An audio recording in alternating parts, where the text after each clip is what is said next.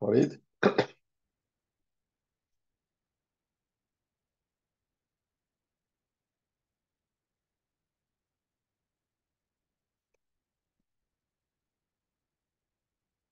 I'm not sure why, but I don't hear you, Farid. Do you hear me?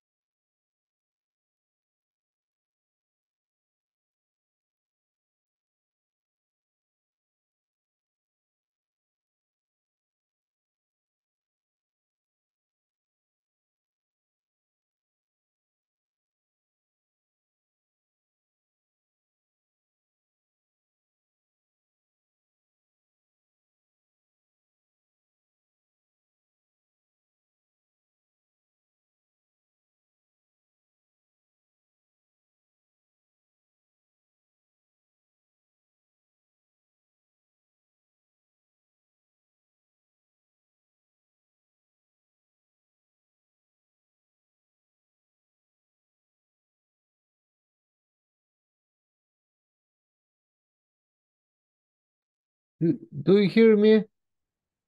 No? Вы слышите Now, меня? yes. Now, yes. Yes, Да, okay. да. Okay. Okay. Great. Все. Меня слышно.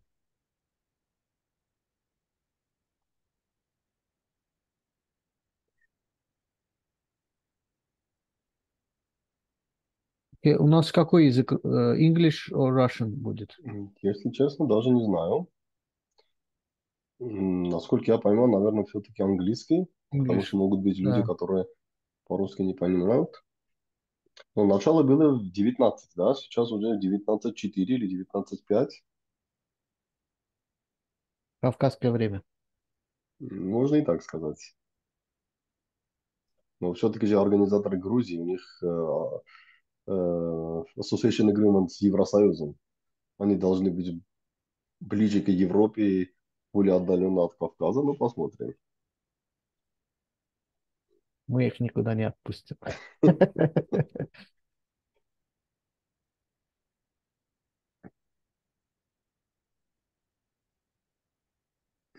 Окей. So we will have simultaneous translation English Russia, Russia English, I guess.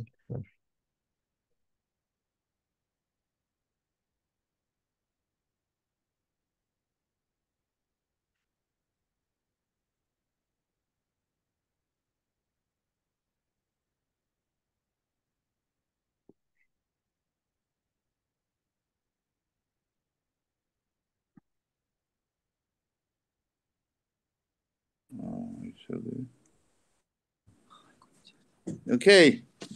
Hello. Alex? Can you hear me? Can you see Yes, me? yes. Yes, yes, we hear you very well. Benjamin, how are you? I'm sorry for I'm delays. fine. The modern world, the technicalities mean a lot. That's Okay. for sure. We have all the guests with us.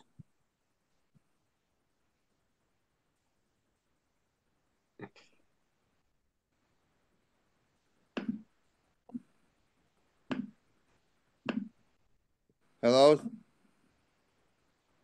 Hello. Sine, hello. How are you? Hello, good Very evening. good, thank you. How are you? Greetings from Istanbul. Thanks. Greetings from Welcome, Yerevan. welcome all. Thank you very much for your patience. I apologize for some technical problems, and now I believe we can start without further delay our webinar tonight. Good evening to everyone. It's very, very important and crucial moments and historic moments we are all going through, and of course we are all watching with a great concern the developments in Israel, and the brutal attack on Israel on October 7th. I have to underline that we all were preoccupied, of course, and very, very much concerned. I must say, shocked what we have seen, and we hope very much that soon the darkest hours in Israel will be behind, and the peace will prevail, and the light will prevail over dark. Of course, all our minds are preoccupied with the Middle East crisis. Of course, we always look very closely and follow the Ukraine's fight against Russia's aggression in Ukraine, but one should not forget how important is what happened in South Caucasus last month, and how things are developing. So we decided at the Rondelli Foundation to ask about the implications for the individual countries, for the entire region. The distinguished speakers and guests who we have today with us, I will just name them. We have Ms. Sine Ozkarasahin, is this correct? The lead security analyst of EDAM's defense research team at the Center for Economics and Foreign Policy Studies from Istanbul. Welcome, dear Sine. Benyamin Poghosyan, who is the senior fellow on foreign policy at the APRI, Armenia, and the chairman at the Center for Political and Economic Strategic Studies. Dr. Farid Shafiyev, chairman at Center of Analysis of International Relations from Baku, Azerbaijan. Kayhan Barzegar, who is the director of the Center for Middle East Strategic Studies in Tehran. And last but not least, Arkady Dubnov, political analyst and expert on Central Asia from Carnegie Endowment for International Peace in Moscow, Russia. So for the organizational details, I will ask the distinguished guests to speak for 5-7 minutes for their introductory remarks, and of course I will put into the alphabetic order the speakers. So we'll start with Armenian speaker, to be followed by the Azeri speaker, and to be followed by our Iranian guest, then the Russian speaker Arkady Dubnov, and will be the final word to our guest from Istanbul. So then we will have the round of the second questions, and of course there is a huge interest towards this issue and the topic, and I will open the floor for the questions. I have my own questions, a lot of questions to each of the participants, but I will let the audience to put their questions. Please, here is the sign to raise the hand that you have the question, to indicate that you have the question. So without further ado, I will give the floor to Benyamin Poghosyan, Dr. Benyamin Poghosyan from Yerevan. Benyamin, if you can hear me, please start your share with us your views. I'm not asking you to, I'm not insisting to give the picture of the what happened and the latest developments in Nagorno-Karabakh, but I hope to hear also from you. It's up to you to evaluate, to reflect on what happened, but I hope to hear also what is going to happen next. There are a lot of talks about peace treaty, about further developments, further maybe tensions, maybe possible highest level contacts. So please, Benjamin, the floor is yours, and then we will follow as I announced. Thank you, Alex, and thanks for Rondelli Foundation for organizing this very timely webinar. Of course, thanks for invitation. I believe that after September 2023 events in Nagorno-Karabakh, I'm not going to go into the details. I believe everybody knew what happened. On September 19, Azerbaijan launched its military offensive, which Azerbaijan called anti-terrorist operation. Then we witnessed almost entire Armenian population of Nagorno-Karabakh left the region. Up to 102,000 people now are in Armenia, and I guess according to various estimates, maybe maximum 100 people, Armenian people, were left in Nagorno-Karabakh. So in general, there are two perceptions what may happen after this. So perception number one, according to this view, the Nagorno-Karabakh, or the existence of Nagorno-Karabakh, was a primary obstacle on Armenia-Azerbaijan peace treaty. So after the de facto destruction of Nagorno-Karabakh, most probably it will facilitate the signature of peace agreement between Armenia and Azerbaijan very soon, if not by the end of 2023, maybe early 2024. Then this itself will open the way for Armenia-Turkey normalization. We heard many times from Turkish authorities, including President Erdogan, that after Armenia-Azerbaijan peace treaty is signed, Turkey is ready for full normalization. Then, again, the narrative tells that this also will bring the significant decrease of Russian presence in South Caucasus, because first, without Armenians, most probably Russian peacekeepers cannot stay in Nagorno-Karabakh. And I'm not speaking about after November 2025, because initially their mandate will expire on November 2025. But now there are discussions that even Russian peacekeepers may leave earlier, because if there are no Armenians, then what Russian peacekeepers are doing? Then if we have an Armenia-Azerbaijan peace and then Armenia-Turkey normalization, probably Armenia will feel itself less dependent on Russia, will be no fear or less fear from future Azerbaijan or Turkish attacks. Then Armenia may continue its diversification of its foreign policy, pulling more and more away from Russia, coming closer to the West. And this may end by the withdrawal of Armenia from Collective Security Treaty Organization, from Eurasian Economic Union, and even discussions are made that at the end of the day, maybe even Russian military base will be removed from Armenia, and also the Russian border troops will be removed from Armenia. So according to narrative number one, somewhere within 1 or 2 years, we will have more or less stabilized South Caucasus, at least Armenia, Azerbaijan, Turkey. We will have less Russia, and we will have more West, more the European Union, more United States, mostly through their presence or increased influence and presence in Armenia. But also given that despite all this development between Georgia and the West, still Georgia is a US strategic partner, and no one canceled the association agreement between Georgia and the European Union, nor the strategic partnership charter between Georgia and the United States. So this is scenario number one, but also there is scenario number two. According to this scenario, Nagorno-Karabakh was one of the contentious issues between Armenia and Azerbaijan, but not only one. We have also the issue of border delimitation and demarcation.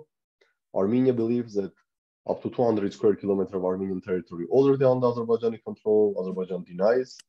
Azerbaijan speaks about enclaves. Just very recently, also President Aliyev, I believe, made a statement that Azerbaijan villages are still under Armenian control, and Armenia should give it back. Then we have the issue of these routes or corridors or whatever you may call, which should connect Azerbaijan with Nakhchivan and Turkey via Armenian province Unique. Then we have also this concept of Western Azerbaijan, which is being cultivated in Azerbaijan recently. And according to this concept, like if not the entire majority of current Armenian territory were historically Azerbaijani lands, and according to this concept, Azerbaijanis should settle in Armenia, and Azerbaijan are speaking about hundreds of thousands of Azerbaijanis. So all this means that most probably, even if currently there is no Nagorno-Karabakh Republic, because the president signed the decree to dissolve the republic by the end of 2023, and there are no Armenians in Nagorno-Karabakh, but still Armenia-Azerbaijan peace is not viable. At least it's naive to hope that the peace agreement will be signed within 3, 4, 6 months. Then that there also will be no normalization between Armenia and Turkey, plus Russia are not going to move out from Nagorno-Karabakh. We are hearing statements from Russia that still Russian peacekeepers are needed there for whatever reasons. And also Russia is clearly sending signals that we are not going to leave South Caucasus. And my understanding is that Azerbaijan also is not keen to put much pressure on Russia or to deteriorate Russia-Azerbaijan relations. We have also Turkey, which is balancing between Russia and the West. And simultaneously, we see this more influence or renewed influence on this platform of 3+3. The idea is that, okay, the problems of the South Caucasus should be solved within South Caucasus, Turkey, Russia, Iran, Armenia, Azerbaijan, Georgia. We knew that initially Georgia declined this idea, and in December 2021, the first meeting on deputy foreign ministers level in Moscow took place without Georgia's participation. But still, we see more and more emphasis by Turkey, Iran, Russia, and even by Azerbaijan, that maybe this 3+3 is the best way to move forward. So according to this second narrative, situation will be tense. And most probably, instead of decreased Russian influence and more West in the South Caucasus, we will see some joint efforts between Russia, Turkey, and probably Iran to manage their rivalries and somehow to create new status quo in South Caucasus, probably trying to replicate what they did in Syria, starting from 2016, 2017. I mean, Astana format. Personally, I'm not too much optimist. I don't believe that very soon the peace agreement can be signed, and I don't believe that very soon Russia will leave South Caucasus, the West will come, and South Caucasus very soon will be transformed into some sort of very close partner of the West and the European Union. My understanding is that our region is much closer to the Middle East. And I believe that more or less here we will see competition and also management of relations between Russia, Turkey, and Iran. So I'm not sure that Armenia-Azerbaijan peace treaty is coming. Also, it's difficult to say we will have another war between Azerbaijan and Armenia or no. Will Azerbaijan try to use force, either to receive routes through Sunik, the so-called Zangezur corridor, or to force Armenia to accept these hundreds of thousands of Azerbaijanis who allegedly are ready to come to Armenia? It's difficult to say, but one thing for me is clear that first, I don't believe that we are very close to the peak. Second, I don't believe that we will see South Caucasus under like European US control or be part of European or US zone of influence. My understanding is that we will still see the rivalry, both rivalry and also attempts to manage South Caucasus mostly between Russia, Turkey, and Iran, and more or less this semi-unstable situation will continue as far as there is no final understanding what the global, or at least European security architecture will be, because I believe we all agree that the war in Ukraine will end only when there will be some new understanding between great powers about the emerging new European security architecture. What will be the security architecture? Nobody knows. I believe that this fluid situation in South Caucasus will remain in place as far as there is no greater understanding about global European security architecture. And then maybe also South Caucasus will find its way in this emerging new order. Thank you, and I'm ready for Q&A session. Thank you, Benjamin. Thank you. I definitely, certainly support the first more optimistic scenario to be developed. And today we have heard that Prime Minister Pashinyan will not take part in the heads of states council meeting in Bishkek of the CIS and the Commonwealth of the Independent States. So you mentioned about the association agreement of Georgia. I recall the times when Armenians were ahead of Georgia in negotiations with European Union on association agreement. You were almost done with the agreements. So should we expect, are all these signs, joint drills with American military, possibility of signing the agreement on military cooperation with France, withdrawal or not participating in the CSTO meetings, as well as some other events, as well as now in the CIS meetings. Should we expect that these are the first signs of U-turn in the Armenian foreign policy priorities? And should we expect the EU association agreement to be signed or to be revitalized in the nearest future? Okay, I will start with the last part of your question. To revitalize or re-sign the association agreement with DCFTA, the Comprehensive Free Trade Area, Armenia should leave the Eurasian Economic Union. This is now there are no signs that even Armenia thinking to launch the official procedure, and I'm not sure about the procedure itself, but definitely even if Armenia decides to leave the Eurasian Economic Union, this can be done. This cannot be done within several months, which means that even if the process starts, it will take time, maybe years, and only after that Armenia can sign the association agreement, because the agreement Armenia signed with the European Union in November 2017, SEPA, Comprehensive and Enhanced Partnership Agreement. This was almost the same association agreement minus DCFTA, because political part was 95% the same text. Again, to sign a deep and free comprehensive trade area with the European Union, Armenia should leave the Eurasian Economic Union. This is not going to happen as you fairly near the future. Regarding Armenian foreign policy, definitely we see actions to diversify Armenian foreign policy and also defense policy. Starting from 2022, the main target was India. Benjamin, I apologize for jumping in, but something is wrong. I see here the concerns regarding the voice. It's the very strong noise interfering. It's maybe about okay, let me actually my earphone come back. Okay, okay.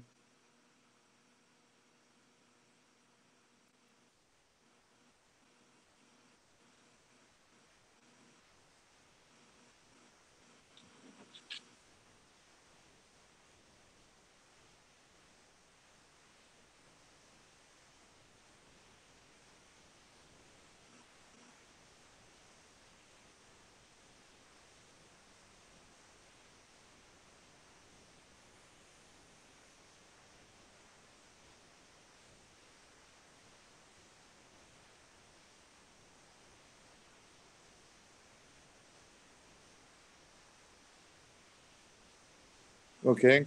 Now? Is it okay? Now I hear you. Yeah, I can hear you. Okay, so I will repeat very briefly. I was telling that to be able to sign association agreement with European Union, Armenia first needs to leave Eurasian Economic Union, because association agreement means also DCFTA, Deep and Comprehensive Free Trade Area. Yes.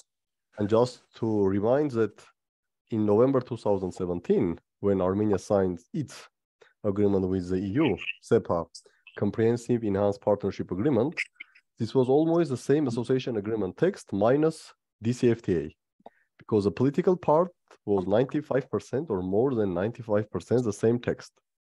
So regarding the possibility to sign association agreement in the near future, this is impossible, because for that, Armenia should leave Eurasian Economic Union. Currently, no one in Armenia officially speaks about that, and even if decision will be made, it will take time. It's impossible to say that, okay, tomorrow Armenia decides leave Eurasian Economic Union. In December 31, Armenia left Eurasian Economic Union, and in January 2024, Armenia is signing association agreement. I don't believe in such very quick developments. Regarding Armenian foreign and defense policy, yes, Armenia is in a process of the diversification. It started in 2022 from India. We all know that Armenia signed several arms supplies deals with India, and some supplies has already started. Now we see the defense cooperation, or at least talks about potential defense cooperation with France. The key issue is here, does diversification means also alienation of Russia? Because you can diversify your foreign defense and security policy, but it does not automatically mean you should become an enemy of Russia or you should take hostile actions against Russia. Until very recently, Armenian government was very cautious, both to diversify and also not to and antagonize Russia. Yes, in September 2023, some steps were taken, which probably irritated Russia. I mean, the First Lady visit to Kiev, the ratification of Rome Statute in early October 2023. Of course, I cannot speak on behalf of Armenian government if decision was made not only to diversify, but also to antagonize Russia. But my understanding tells me that in South Caucasus, Russia is and will be one of the strong players. And I don't believe that such a compact country as Armenia is, with less than 3 million population, currently it will be a wise thing to antagonize Russia. And let's not forget that if you are antagonizing Russia and telling your desire coming closer to the EU and the United States, you also will have problems with Iran, because Iran definitely will not be happy to see some pro-American country close to its border. Iran already is unhappy to see Israel-Azerbaijan strategic defense partnership. Definitely will be more unhappy to see also Armenia becoming some kind of very close friend to the United States. So my understanding is that from Armenian perspective or from vital interest of Armenia, diversification is needed.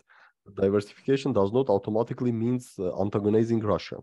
And I hope that Armenia will not transform itself into as Georgia of 2004, 2005, 2006. I mean, the first 3-4 years term of former President Mikhail Saakashvili, or Armenia is not going to transform itself into the Ukraine of 2020, 2021. Because we all see implications of such developments, and Armenia is too compact to be able to jump into this area, and I don't believe that it is of Armenia's interest to become another battlefield between Russia and the United States. So my understanding is that yes, diversification is needed, like it's objectively is needed, because Russia is now almost fully focused on Ukraine and its war against the collective West. But I don't believe that antagonizing Russia is a wise or right move on Armenian side. Okay. Okay, thank you. Thank you, Benjamin. Now we will switch to Dr. Shafiyev. Farid, are you with us? Yes, thank you very much, Alex, and evening. always pleasure to be part of discussion with Randele Foundation. I'll just go directly to talking points to our discussion. I welcome that we are not much discussing what happened in the past, because first of all, because of the time constraint, and second, I don't think now anyway it's fruitful to discuss past, though the past is still haunting us. So about peace and the future of the region, indeed, I agree that the Karabakh issue and all this territorial issue, which Azerbaijan considers as the territorial claims towards Azerbaijan, because let's not forget the whole issue around Karabakh began with the issue of unification, Miatsum. So it was a territorial claim, but now it's ended, and we believe in Azerbaijan that there is indeed big potential for peace. The meeting between leaders of Azerbaijan and Armenia scheduled in Brussels in the end of the month. The Brussels platform manifested its, how to say, more productivity. So exactly on that platform, we had at least the contours of the future peace treaty. Peace treaty probably will have some framework content, not the details. So, and it won't be the long text. However, it will be signed in the near future or not, it's hard to say. I think Azerbaijan indicated that it's its desire to finish it and by the end of the year. But again, different times we had different hopes, so it's much more complex situation in Armenia. Also, Azerbaijan suggested now to have direct talks between Armenia and Azerbaijan. Why? Because indeed, though the Brussels platform was quite productive, but still we have rivalries, regional rivalries, geopolitical rivalries between Russian platform, Brussels, Washington. So probably direct talks can remove this kind of concerns from geopolitical actors. Physically, the president of Azerbaijan recently was in Tbilisi. On Sunday, he said that the Georgia can be the place for the meetings, or can be some other places. Physically, we can meet anywhere, but important to have direct conversation between Armenia and Azerbaijan. Also, President now the second time said about the regional platform. But before coming to 3+3, President of Azerbaijan made proposal about 3 countries, platform of 3, Georgia, Azerbaijan, Armenia. That idea was voiced last year in December and supported by the Georgian Prime Minister Karabakh. So there is no feedback yet from Armenia about this, because this is, I think, also important in a way that to avoid, though we cannot avoid definitely countries around us with their different regional interests, Russia, Turkey, Iran, but plus EU, United States, and now we have also India approaching Armenia, etc. China has their own, but at least we're speaking about sort of regional ownership, regional platform of 3 countries. So that's another important platform, the second avenue to promote peace in the region. And definitely in parallel with the Armenian-Azerbaijani peace process, Armenian-Turkish normalization process is also important. And I think if we will have progress between Armenia and Azerbaijan peace treaty, then the issue of Armenian-Turkish normalization will also move smoothly. Sorry. But there is some problems here. For current discussion, which we have especially in the Western media and expert community, there is the focus on Armenian refugees, on situation around Karabakh.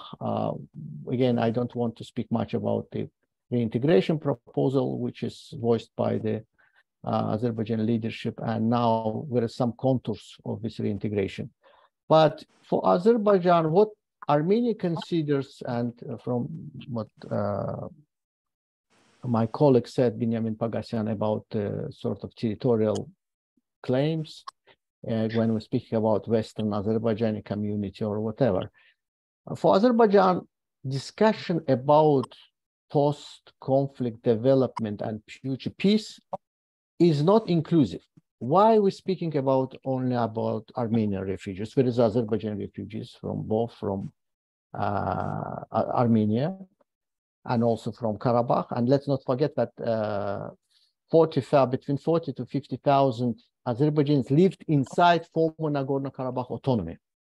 So even in the Khankendi city, there were Azerbaijanis. So discussion about the displaced people should be inclusive.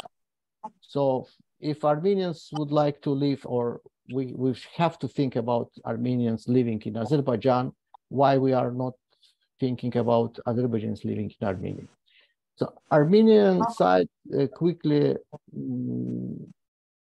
throwing the accusation of the territorial claims, but it is more about interethnic mosaic, which we had in the South Caucasus before the conflict, before 1980s.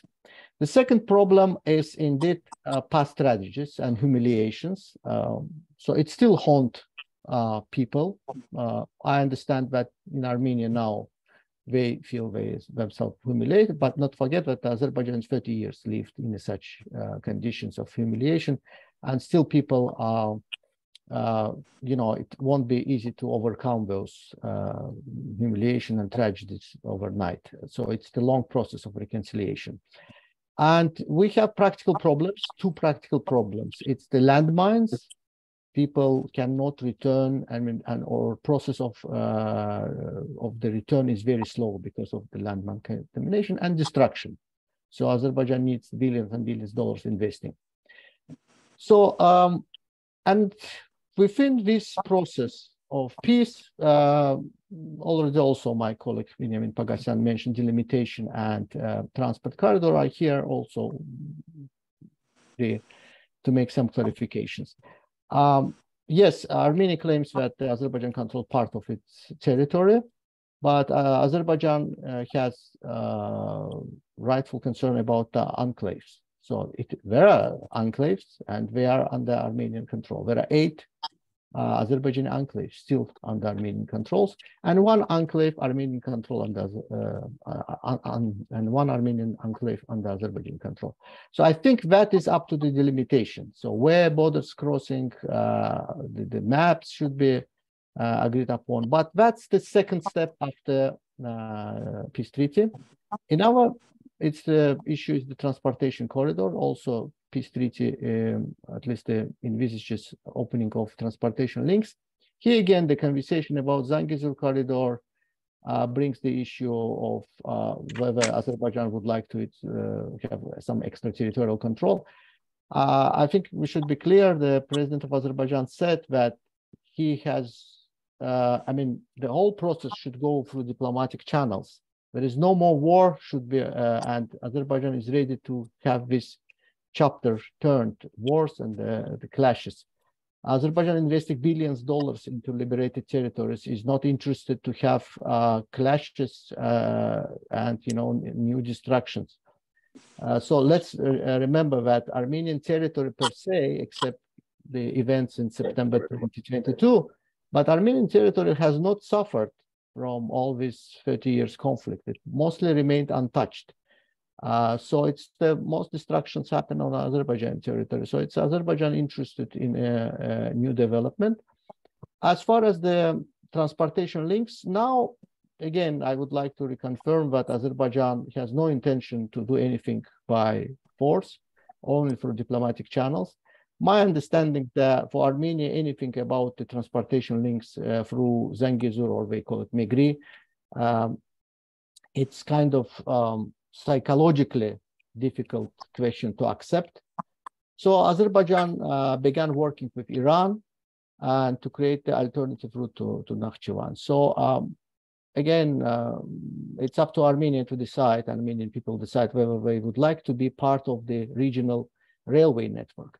I think example of Azerbaijan and Georgia creating pipeline network, energy network, and railway network is good example that there is no kind of issues between two countries. I mean, there might be some problems between two countries, some minor problems which can be fixed, but strategically, this is example how the two countries benefiting from all this. If Armenia is not going to have links, transportation links, again, we cannot force them. But I think Armenians already in 90s rejected pipelines through its territory. If now it's rejecting railways connections, again, it's up to them to decide. But anyway, Azerbaijan, as I said, again, would like to have some peace platform in the region. So basically, that's my remarks. There was some questions about the geopolitical actors. Again, we should be realistic. 3 countries around us, they have their own interest. Somehow we cannot exclude neither countries, Russia, Iran, Turkey. I mean, Turkey already in the region with a lot of projects, Georgia, Azerbaijan, Turkey with energy and railway projects.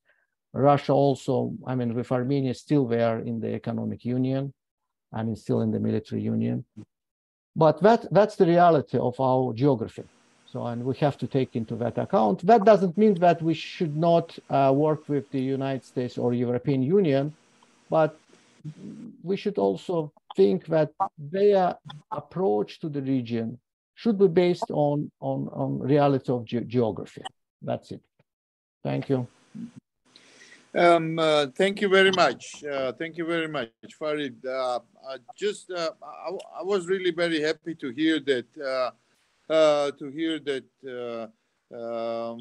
Azerbaijan side is also ready to sign the peace treaty, the outlines or the framework, we can call it. And if it happens either in Brussels or here in Georgia, in Tbilisi, we will be more than happy. Then, of course, it is about the delimitation. But let me ask you two questions.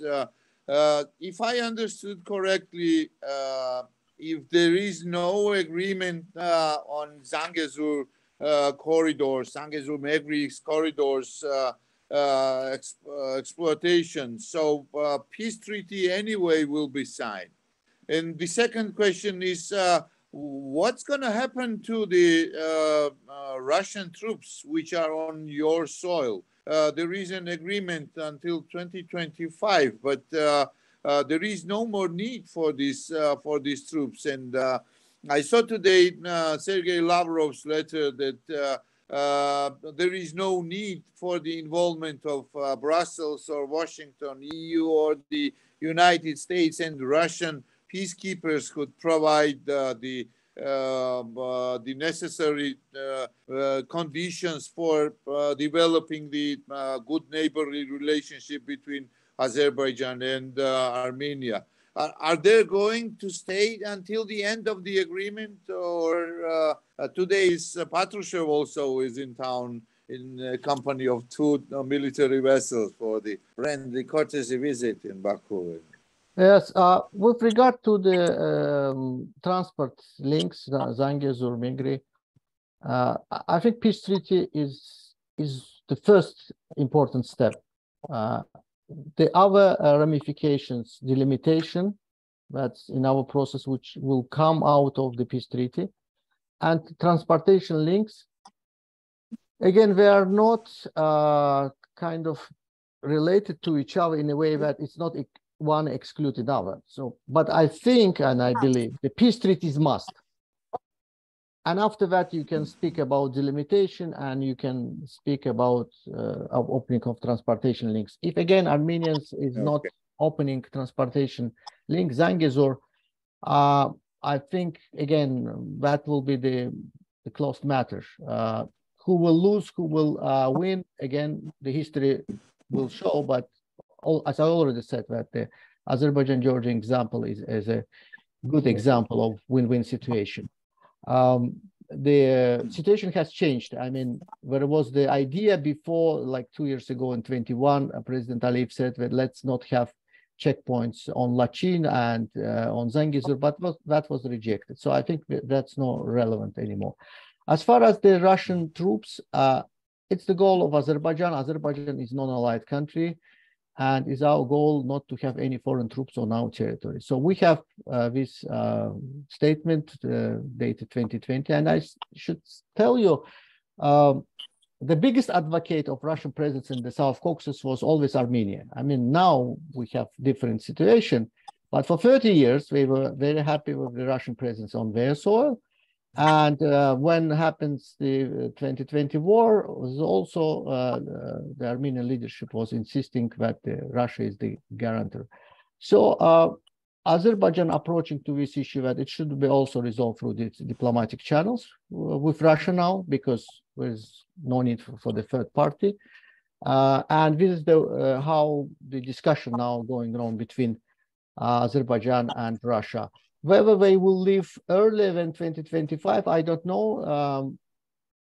Russia always trying to find some raison d'etre to staying here. And also Azerbaijan understand that this is the issue which is indeed should be amicably resolved between Azerbaijan and Russia. Okay, thank you very much, Farid. Now, as far as I know, we have our Iranian colleague with us. Yes. Kayhan, Barzegar, Kayhan, good evening, and welcome. You catched up what our colleagues from Armenia and Azerbaijan have said. We are very much interested in how is all this process is viewed from Tehran.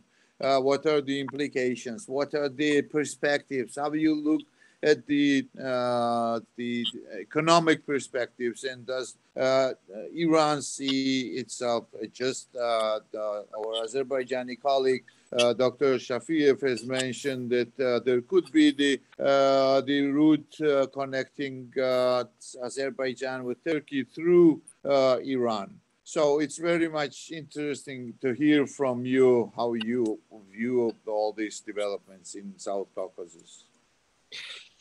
Thank you very much, sir. I appreciate inviting me. I'm happy that the situation, although it has been very fast based on the geopolitical, adjustment and environment, but I think that we have finished the military phase, and now we are in a kind of political situation, and we should see how the situation would go ahead.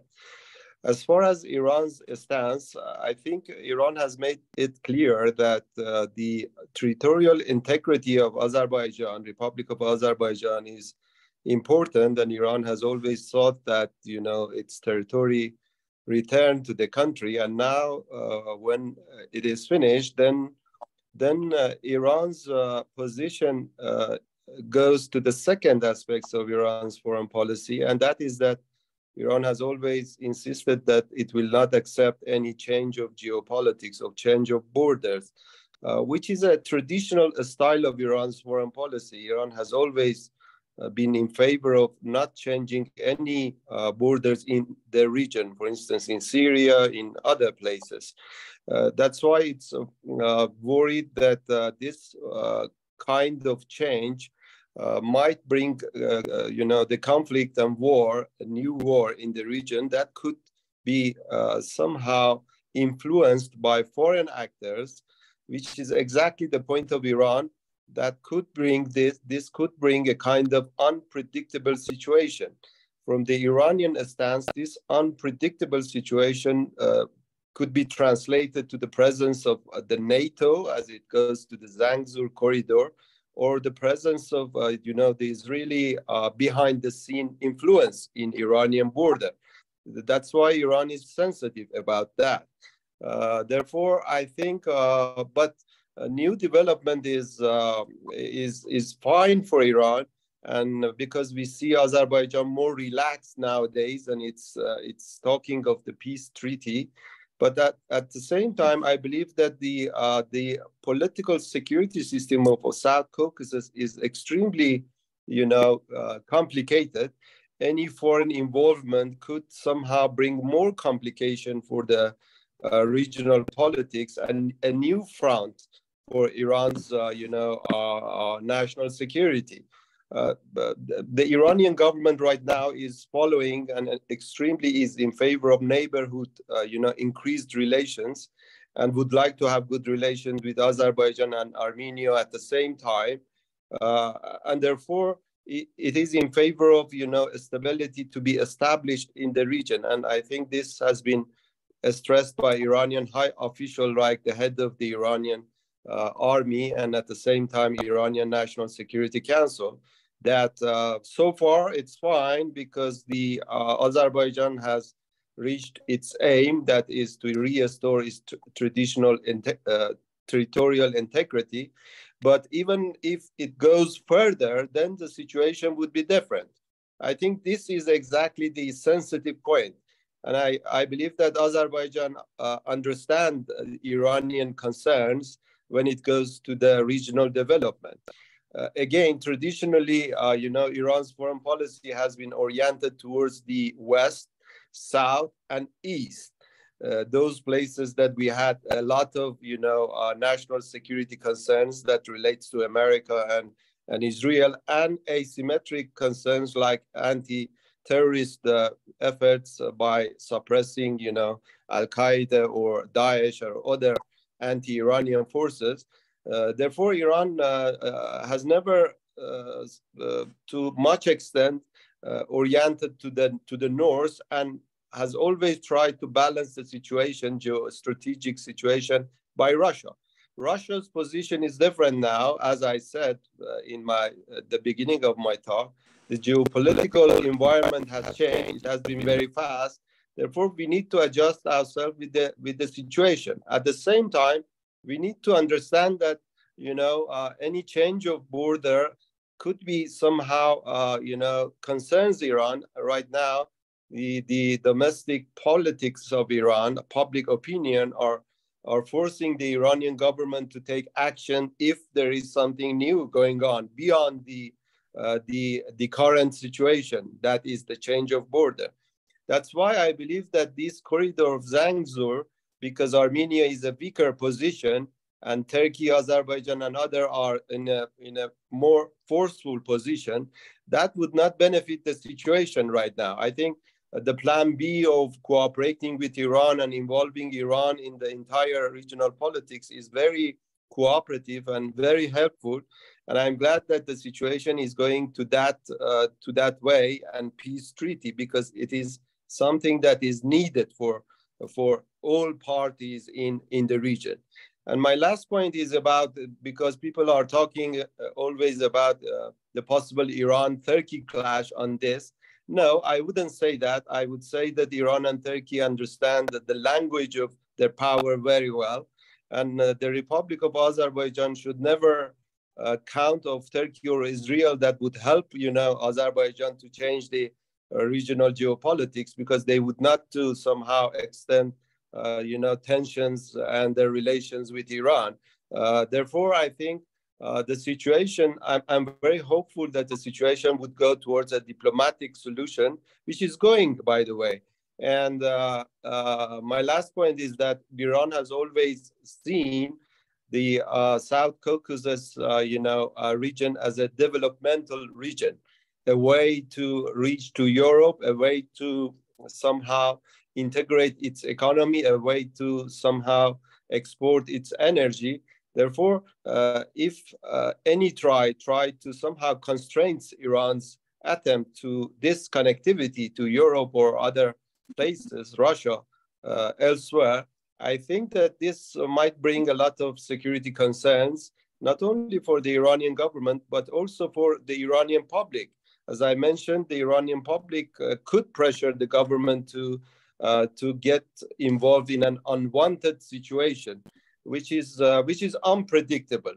Right now, the best policy is to resort to diplomatic approach, because any conflict, any war, as the example of the regional conflict show us, could bring unpredictable situation. We should not forget about proxy wars.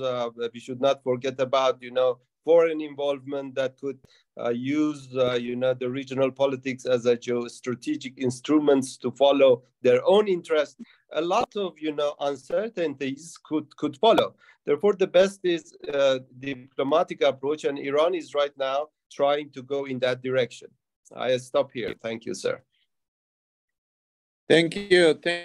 Thank you very much. I will certainly come back to you, Mr. Barzegar, with another round of questions. Now let me go directly to Mr. Dubnov. As far as I know, he is with us already. And Mr. Dubnov, can you hear me? Да, прекрасно слышу. Здравствуйте. Okay, good evening. Good evening, Mr. Dubnov. So, the Russia's position, Russia's view from Moscow. I have heard several times from the Armenians at the protests at the Central Square in Yerevan after the developments about the betrayal from Russia of its strategic partner in the South Caucasus.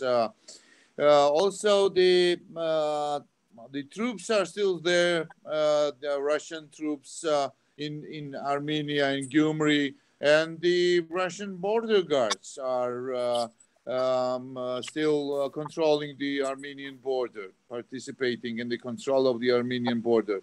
So, what is this the result in Nagorno-Karabakh? Are there any signs of deal between Russian Federation and Azerbaijan, or Russia's hands are busy with the war in Ukraine, or is this the weakening position of Russia in South Caucasus? Please, Mr. Dubnov, the floor is yours.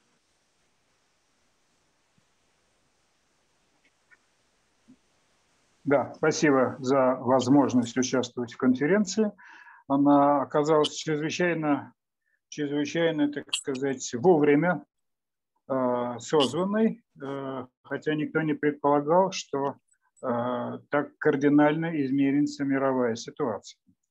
Значит, прежде чем ответить на конкретный ваш вопрос, хотел бы отметить, я независимый политолог российский, и сказанное мной ни в коей мере не отражает позицию официальной России.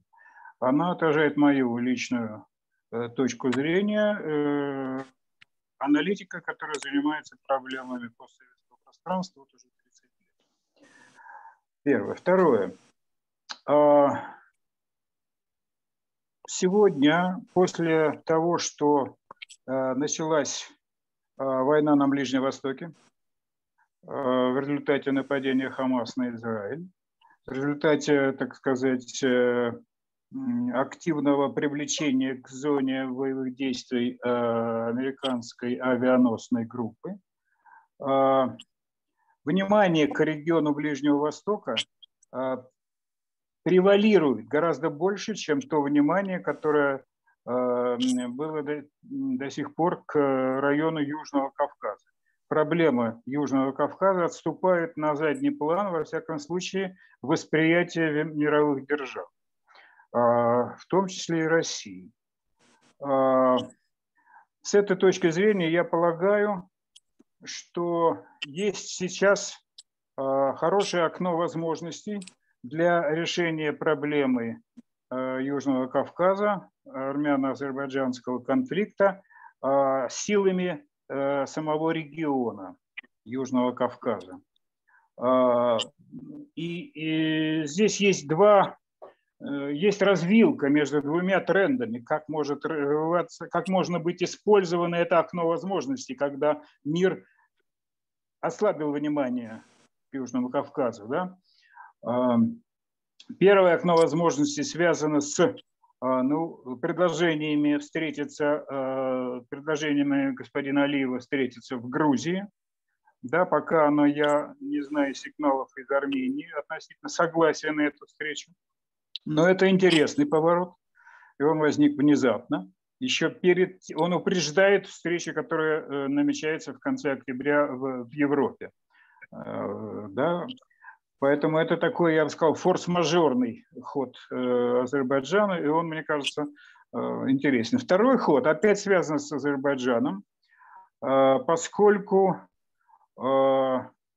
если обратить внимание на заявление, сделанное главой Совета Безопасности Азербайджана генералом Усуговым, что у Армении остается очень мало времени, чтобы решить проблему соглашения с Азербайджаном. Явно этим заявлением Баку дает понять, что Азербайджан подталкивает, спешит и дает понять, что если Армения будет опять как бы тормозить выполнение условий, которые предлагает Азербайджан в качестве, так сказать, победителя, в качестве страны, которая имеет возможность навязывать свои условия, то Азербайджану придется решать проблему опять какими-то другими способами. Какие другие способы обычно применяет Азербайджан, как бы известно. Да? И поэтому у меня ощущение, что если не будет действительно какого-то реального мирного дипломатического продвижения, то, несмотря на заявление господина Алиева, которое здесь цитировалось, что Азербайджан больше не будет вести военных действий, я думаю, что исключать такого развития нельзя, учитывая опыт предыдущих, так сказать, обострений. Второе. Россия, чего хочет Россия? Знаете, если исходить из заявления МИД России от 25 сентября, то там все сказано, что соглашение ноября 2020 года по окончанию 44-дневной войны означали некоторое джентльменское соглашение между всеми сторонами относительно того, что решать конфликт нужно будущим поколениям, отложить решение конфликта будущим поколениям. Что это означает?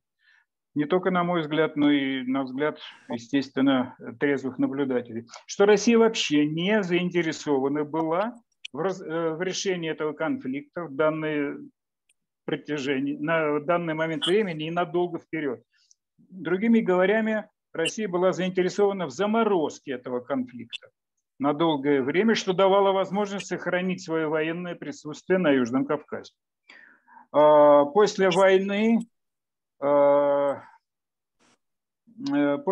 это входило в противоречие с позицией Азербайджана, который продемонстрировал, что замораживать конфликт он не намерен.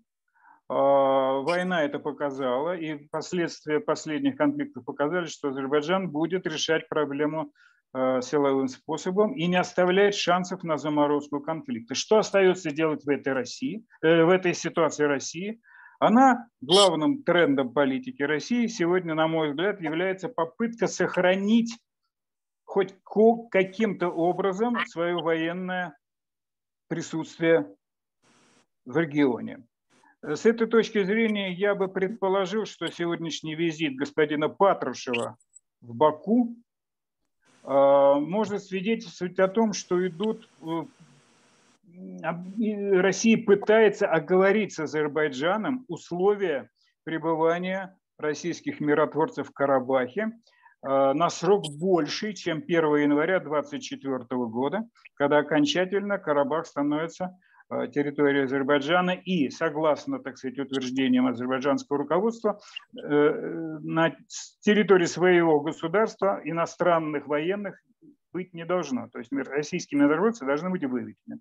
Что в этой ситуации делает Россия? Она находит аргумент, согласно которому российские миротворцы могут гарантировать безопасность армян Карабаха, если они там остаются на какое-то время, либо хотят даже вернуться из Армении, куда они спешно вынуждены были бежать.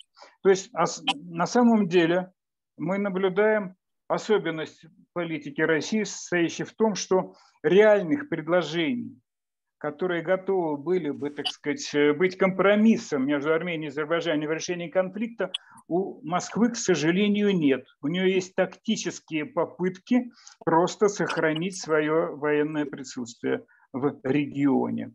В доказательство того, что я вот так вижу эту ситуацию, говорит последнее интервью заместителя министра иностранных дел Галузина и до выступления самого Лаврова, которые, в общем, продолжали утверждать, что решение возможно только в рамках трехсторонних соглашений, подписанных сразу в ноябре 2020 года. И что проблема в том, что мешает, что Запад перехватывает наработки, достигнутые в этом соглашении, использует эти наработки как свои и помешает договоренностям, так сказать, между Азербайджаном и Арменией. То есть конструктива вот в этих заявлениях не видно. Есть только одна устойчивый тренд на противостояние с Западом в проблеме решения Карабахского конфликта, вообще армяно-азербайджанского конфликта. И я полагаю, что это будет продолжаться долго, до тех пор, пока основным контрапунктом сегодняшней геополитики является противостояние между Россией и коллективным Западом. сами конфликты такого рода региональные являются, к сожалению, лишь такой разменной монетой в отношениях между Россией и Западом. В этой ситуации я настроен очень пессимистично. Если только сами азербайджанцы и армяне не смогут найти некий модус вивенди в отношениях между собой и достигнуть уровня достаточного доверия, чтобы начинать решать те проблемы, которые их сегодня разделяют. В первую очередь это проблемы обеспечения безопасности армянского населения в Карабахе, если оно там останется, и этого пресловутого Зангезурского коридора. Выступление вот сейчас уже моих коллег, я вижу некие ожидания того, что эта проблема согласия Армении на юридический контроль Азербайджана над этим коридором достигнута быть в ближайшее время не может. Поэтому оптимально, как свидетельствует позиция иранского коллеги, провести эту коммуникацию через Иран. То есть, а дальнейшее это отложить на потом, да, и это включить как пункт рамочного договора. Я думаю, что это может быть вариантом, но это не увеличит как бы уровень доверия, да, между сторонами. И в этой связи я сделаю последнее замечание, которое, мне кажется, увеличило бы уровень доверия, либо не позволило ему упасть. Я говорю о том, явно, так сказать, процессе подготовки каких-то показательных судебных процессов в Азербайджане над бывшими лидерами Нагорного Карабаха, над армянскими лидерами Нагорного Карабаха. Я понимаю стремление Азербайджана осудить их как главных, так сказать, в глазах Азербайджана виновников, но это не может быть публично достаточно хорошей базой для, так сказать, для укрепления доверия между армянами и азербайджанцами. Я думаю, что сегодня ситуация, я бы сказал, великодушие, так сказать, Баку по отношению к тем, кто потерпел поражение на фронтах Карабаха, должно быть самым высоким, так сказать, элементом как бы доверия, растущего доверия между армянами и азербайджанцами. Нельзя сегодня устраивать публичную международную как бы порку с побежденных, так сказать, врагов. Это мое личное мнение, но мне кажется, что сегодня уровень ненависти в мире настолько высок, что, во всяком случае, на этом небольшом, так сказать, куске территории мира хотя бы усилиями его главных участников надо было бы стремиться уменьшить вот этот уровень взаимной ненависти. Вот все, что я хотел сказать сейчас. Thank you, Mr. Dubnov. Your message is well taken. I think our colleagues from Azerbaijan, Armenia have taken your messages seriously. And I will switch directly now to our Turkish colleague, to Ms. Sine Ozkarasahin. She will give us the Turkish view of the developments in the latest developments in South Caucasus and how is it viewed from Istanbul, from Turkey, and what are the perspectives? Is the chapter closed and the new chapter of the cooperation is foreseeable in the nearest future? Thanks so much for the invitation. And I would definitely agree with your last remark. Turkey definitely sees this new period, new post-conflict period as a moment of opportunity, both for itself, but also for the regional countries themselves. So I'm not going to get into much detail about the Turkish-Azerbaijani relations.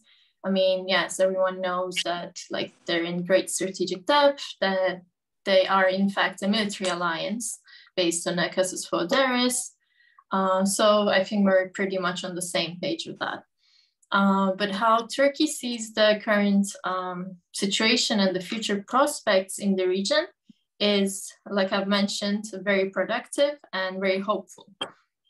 So in this regard, the prerequisite of stability comes forth, because like for Ankara, and also I've seen this echoed quite a few times by my colleagues in this webinar, is that without stability, without dialogue, we're basically stuck in the same place.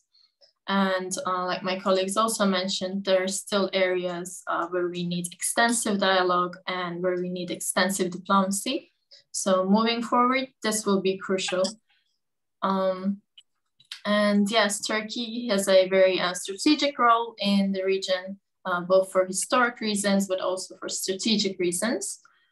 It has a role in multiple joint projects, such as the Zengezur Corridor, although it is still a work in progress, the Trans-Caspian Energy Pipeline, the Kars-Baku-Tbilisi Railway, the Middle Corridor project.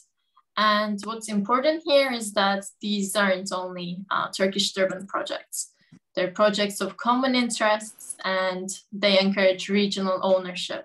So I'd really like to emphasize the fact that these projects come forth with a huge potential for cooperation, which will be conducive to sustainable peace.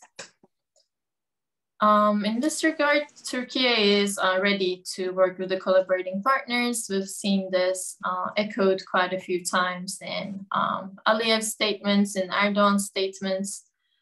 So, for example, regarding the Zengezur corridor, Turkey and Azerbaijan, I mean, ideally would want to do it with Armenia. But we've also seen Erdogan opening the door to Iran in case Tehran would be interested. So what this means is that these projects will go forth, but whether they will go forth with Armenia or not is up to Yerevan. So I think this is an important point to emphasize.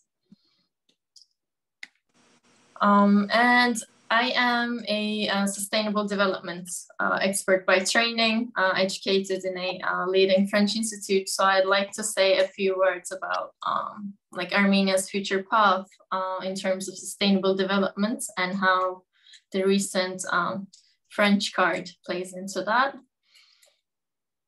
So I would say the Armenian diaspora has been Armenia's, in fact, the worst enemy when it comes to sustainable development. Why am I saying this?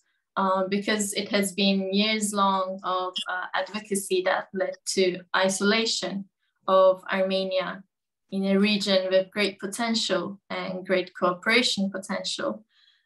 It led to being excluded from multiple important projects, and I'm scared that this might be the case moving forward. So now we really have the chance to turn things around and really ensure that Armenia becomes a part of all these projects. So yes, I would agree that one of my colleagues mentioned that diversification in terms of military defense imports is a good thing. It is surely a good thing, but we should also make sure that diversification does not equal to dependencies. So when we're trying to break free from Russia, we should ensure, I mean, there has to be vigilance in making sure that Yerevan is not creating new dependencies with France. Which I would say is quite power hungry, especially after its exodus from Africa. So Armenia should really play its cards well and make sure it chooses wisely, because this dependency issue has been a real obstacle in the country's sustainable development, as well as its inclusion in joint projects. So this is something I'd like to emphasize as a concluding point. Thank you, Ms. Ozkarasahin. I'm sorry for pronouncing incorrectly your last name. The Armenian and our Azeri colleagues have talked about the normalization of the relationship between Turkey and Armenia. So should we wait until the peace treaty is signed? I remember the Turkish side, President Erdogan was always underlining that we are not against, we are in favor of normalizing relationship with Armenia, but first it should be the Azerbaijan and Armenia who have to normalize their relationship. So is this the peace treaty now the mandatory for normalization, or the process will start immediately in upcoming weeks or months? I would definitely say that the prerequisite of the peace treaty is a fair call. I mean, it's a fair request because, like we said, without the peace treaty on the table, we can't move forward. We don't have the clear guidelines, the clear framework to move forward. And it will also be a sign of goodwill from Armenia's side, which Turkey is really expecting to see. And I think it will definitely be a boost for the Turkish-Armenian normalization process indeed. And also, again, Yerevan also needs to comply. I mean, not just that it should, but it also must comply given the Article 9 of the peace treaty, saying that Armenia should cooperate in unblocking all economic and transport links in the region. So like showing goodwill in these kind of areas will definitely be conducive to Ankara-Yerevan normalization, yes. Mm-hmm. So, but let me clarify, just the Azeri colleague has mentioned, and also in visiting Nakhchivan, President Erdogan also underlined that if there is no will from Armenia to agree on the transiting the Zangezur corridor, there could be the agreement alternative route through Iran territory. So should we consider this as the obstacle for the normalization of Armenia-Turkish relationship, or it could be removed from the agenda? I think it's definitely an important point in the agenda on Ankara's side. And it will be up to Yerevan to change that narrative, to really turn things around and say, yes, we are committed to doing this with you guys, and here are our demands. We're open to listening your demands, simply working together and talking. So yes, if Iran takes Armenia's place in a joint project, in a trilateral project, yes, that would definitely reflect on the normalization process as well. Okay, thank you very much. Thank you for your very thought-provoking, understand the recommendations for the Armenian colleagues with regard to the diversification and dependencies. I think our Armenian colleague may reflect on this. I don't want to usurp the time and my position, and I open here the floor for the questions. Please, here is the Q&A and the option, and as well as the raise the hand, and you can put the question. I still have the questions, but I give the floor to the auditorium who is ready to put the questions. I'll be waiting for you, or I will continue with my own questions further. Oh.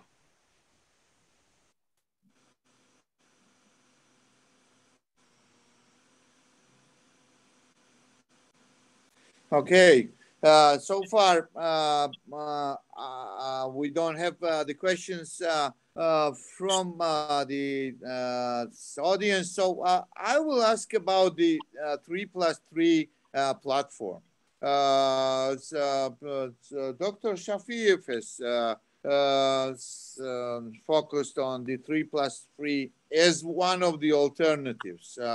I'm neither reflecting the position of Georgian government, definitely, but most probably my colleagues in my foundation fully agree with me that 3+3 platform is totally unacceptable for Georgia because of the Russia's occupation of Georgian territories and Russia's presence there. So let me ask you first, our Iranian colleague, Dr. Barzegar, Mr. Barzegar, how you see the perspective of the 3+3 platform, having in mind that what I have just said in relationship between Georgia and the Russian Federation. Could you proceed further without Georgia, or is it necessary to have 3+3 instead of 3+2? And what is the perspective? What are the prospects for Iran to be part of this platform?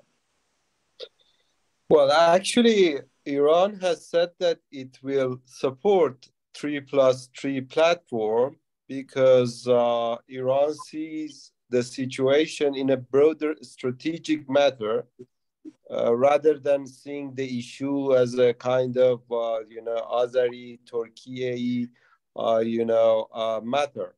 I think at the same time, this is the position Iran has taken. Of course, it depends how the geopolitical developments go ahead and what would be the process of the changing geopolitical situation. But at the same time, we should understand that Iran supports any kind of regional economic cooperation because it believes that this will add to the stability of the region and will bring prosperity for the region. Therefore, this would also add to an increase or enhance Iran's current neighborhood policy, because at the end of the day, what is the concerns of Iran is not taking the U.S. or adversary forces coming to the region. Therefore, if there is a kind of relief for Iran that the situation wouldn't go in that regard, then Iran is absolutely cooperative in this context. I would say that what Iran is trying to say is expansion of diplomacy, because sometimes expansion of diplomacy can fulfill and feel the concerns of all parties involved in the region. And this is the natural thing that Iran is saying. There are three big regional powers who are historically and geographically attached with the region, and at the same time culturally and historically have been attached to the region. Every of these involved actors have some reasons to be involved in the region. Therefore, I think that expansion of diplomacy might be good, irrespective of the fact that Georgia has some problem with Russia. Still, I think Iran will support this kind of platform, 3+3, because expansion of diplomacy could bring stability, because that relieve, security concerns of all parties. Mm-hmm. Thank you. Mr. Dubnov, would you also like to make a comment regarding the 3+3 platform?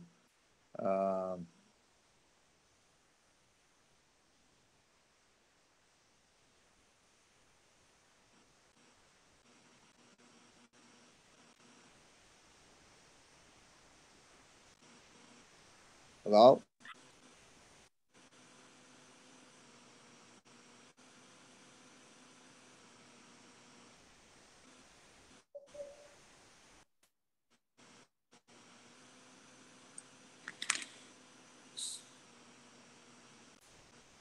No, I think Mr. Dubnov cannot hear my question for the moment, but oh yeah, please, sir.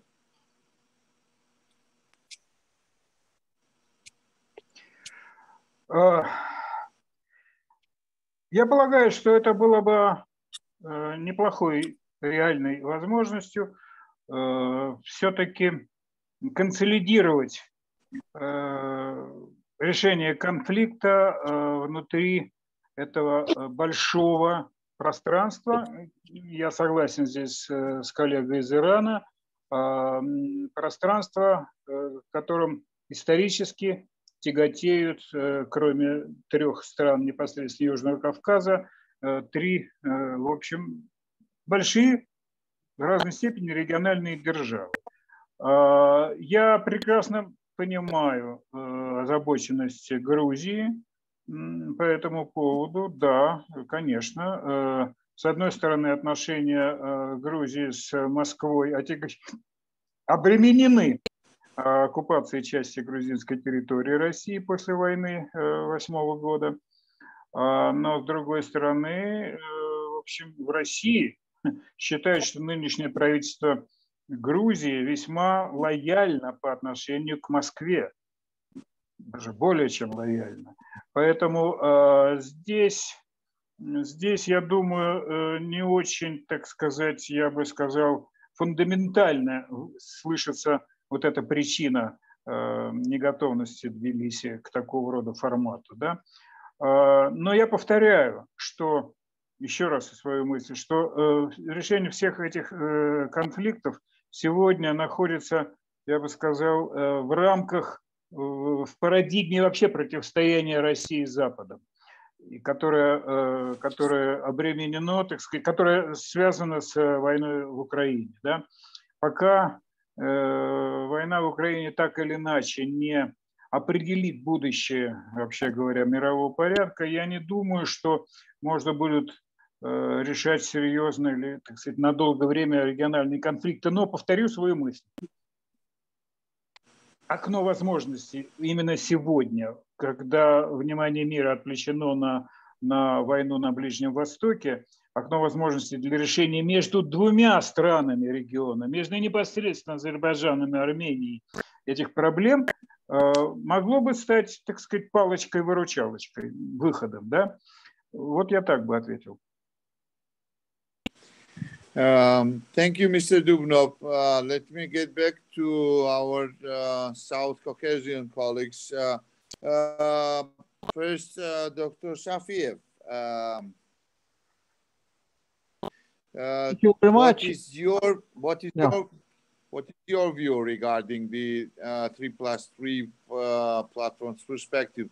Maybe there is more news in Baku about Georgia's government's position regarding 3+3. We haven't heard a lot from them regarding that in the recent times. Okay, and also, if you allow me, besides the questioning, answering the question about 3+3, I would like to address 2 more issues very briefly. So let's start with 3+3. Please. Yes, we perfectly know the concern of Georgia. I think for this reason, after this 3+3 initiative, which was voiced immediately after the war 2020, lately President Aliyev speaking more about as a nucleus of any cooperation platform about 3 countries, Georgia, Azerbaijan, Armenia. Upon that, you can build some other platforms. And probably we cannot have in the near future 3+3, but what we can have different variations of, let's say, Azerbaijan, Georgia, Turkey. Already we have that platform. There is discussion now, Iran, Turkey, Azerbaijan. There is discussion about Russia, Azerbaijan, Iran in terms of the transportation links. So that's probably the way how we should proceed. Again, the idea of Azerbaijan's approach that the countries of the region, three countries, Georgia, Armenia, Azerbaijan, should decide their fate and fate the whole region, not the outside actors. That's the main idea, upon which you can build other regional cooperative platforms. And let's not forget our European colleagues and the United States has also interest in the region. Not, of course, they're now distracted by many other things, but still we can think about some other ideas about this kind of 3+1 and 3+2 platforms. I just would like to make two more comments, short comments. One about, again, coming back to Zangezur. Iran, our colleague, speaking, I mean, Iran, many colleagues from Iran and the government speaking that the Zangezur will cut off Iran from Armenia. So that's their main concern, and we are objecting to that. But in the meantime, Iran is welcoming this kind of route through Iranian territory. And I think this is something not sincere. It's more about to keep control of the routes through Iranian territory. But again, Armenia, I see they have this kind of mindset. So no, nothing will do, nothing comes good from Azerbaijan. We won't do Zangezur. And this is very hard to overcome, my understanding in Armenian psyche, in thinking, mentality. And я хотел бы также отреагировать на выступление, на комментарии нашего коллеги Аркадия Дубнова по поводу амнистии. Вы знаете, это очень сложный вопрос. Здесь надо брать несколько факторов. Первая травма, нанесенная за годы оккупации и военные преступления, в азербайджанском обществе все еще живы. Более того, вот в 2020 году Арайк Арутюнян, он на видео сам хвастался в интернете, что он отдал приказ стрелять по Гянже. Вот как раз прошло 3 года, ровно 3 года, жилой квартал был разбомблен ракетой. Поэтому просто так взять, простить, я думаю, что не то, что правительство, азербайджанское общество к этому не готово. Вторая проблема, вот мы слышим, что особенно от европейских политиков и так далее, что вот 1915 год – это серьезная травма для армян, и вот надо понимать их ситуацию, но почему-то 15 год, да, а вот 90-е годы мы как-то должны забыть. Это не совсем непонятный подход, то есть или мы забываем, не то что забываем, или мы прощаем историю, оставляем историю историкам, или же все же тогда 90-е годы – это гораздо свежая рана. Есть еще один момент, то, что ни один из тех, кто арестован, из лидеров, карабахских лидеров, он не высказал ни сожаления, ни извинения по поводу своих действий, по поводу военных преступлений. Поэтому можно амнистировать людей, которые действительно раскаиваются и сожалеют. И есть еще четвертая проблема. Армения, в принципе, правительство Армении, оно готовится в полномасштабной юридической войне с Азербайджаном. В принципе, Армения ратифицировала статут Международного уголовного суда и, в принципе, открыто говорит, что мы это сделали не из-за России, а сделали против Азербайджана. В этих условиях о какой амнистии можно говорить, когда будет идти юридическая война между Арменией и Азербайджаном? Скорее всего, надо было бы решить этот вопрос, может быть, после мирного договора договориться, что обнуляются взаимные претензии. Но пока от Армении этого мы не слышим, поэтому и вряд ли какая-либо будет амнистия. That's it. Thank you very much. Thank you, Mr. Shafiyev. I think I should give the floor to Dr. Benyamin Poghosyan.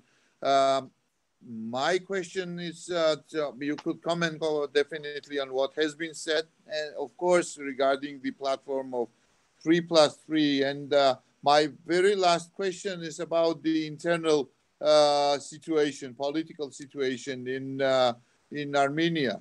How is it considered in Armenia, the signing of the peace treaty? Would it trigger further destabilization in Armenia, or it is all clear now that Pashinyan will retain its power and will continue ruling Armenia and continue to open the perspectives of relationship of the regional states.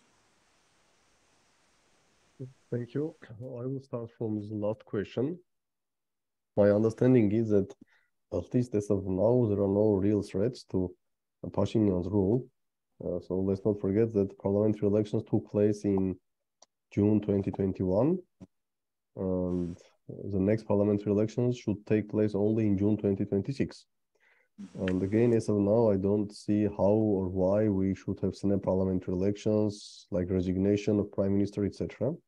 So most probably, if no additional force majeures, which no one can exclude or no one can anticipate, probably Pashinyan at least will be prime minister of Armenia until 2026.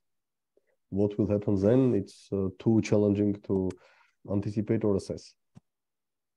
Regarding 3+3, my understanding is that this platform will continue to work without Georgia. I don't believe that, especially given this next year parliamentary elections in Georgia, current Georgian government will say, okay, I'm ready to take part in this 3+3 sitting next to Russia. So my understanding is that at least until October 2024 Georgian elections, Georgia will not take part. Officially, this platform will be called 3+3. De facto, it will be 3+2. And I don't exclude that the meeting may take place even by the end of 2023 or early 2024. I mean, second meeting.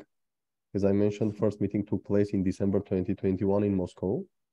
And also today, Prime Minister Pashinyan stated that Armenia is ready to take part in the future meetings of this 3+3, de facto 3+2 format. And also this last comment regarding this November 10 trilateral statement, I believe our Turkish colleague stated that there is Article 9 in the November 10, 2020 trilateral statement, in which there is a mentioning about restoration of communications, including access via Armenia from Azerbaijan to Nakhichevan. But I think we have to accept that after what happened in Nagorno-Karabakh in 2023 September, when there is no Nagorno-Karabakh Republic, there are no Armenians in Nagorno-Karabakh. I mean, at least the event of September 2023 simply make this November 10, 2020 trilateral statement void. So my perception is it's very difficult to say that this statement is still functioning and to tell that, okay, according to the Article 9, something should be done. Because again, after September 2023, in any case, the main point of this trilateral statement was about Nagorno-Karabakh. So now there is no Nagorno-Karabakh Republic, there are no Armenians in Nagorno-Karabakh, which means that this entire statement or the context under which the statement was signed, now we live in a completely different situation. So like to make a reference to this statement and say that Armenia is obliged to do something because he signed trilateral statement, but if you look into the trilateral statement, at least the events which took place from December 2022 until September 2023 should not take place. So also I would like to emphasize it that from any point of view, starting from legal and from practical, we may say that currently November 10, 2020 trilateral statement is not working. And that is why also my Azerbaijani colleague says that it's up to Azerbaijan and Russia to discuss what will happen with Russian peacekeepers, which means that even on the deployment of Russian peacekeepers in Nagorno-Karabakh or in Azerbaijan, now Azerbaijan and Russia should come to some new bilateral agreement because again, this trilateral statement is not functioning, it is void, at least starting October 1st, 2023. Thank you. Thank you, Benjamin. I want to thank all of the panelists.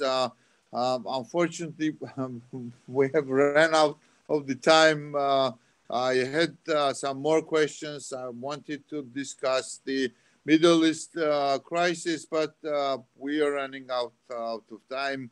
And thank you very much. A lot has been said, but there is the chance, there is the window of opportunity, as Mr. Dubnov has underlined, as well as our colleagues from Azerbaijan and Armenia, that peace treaty could be signed. And we very much welcome further involvement of Georgia as the mediator or providing the platform to Azerbaijan and Armenia for direct talks, but I'm sure that the efforts of European Union and the United States will further be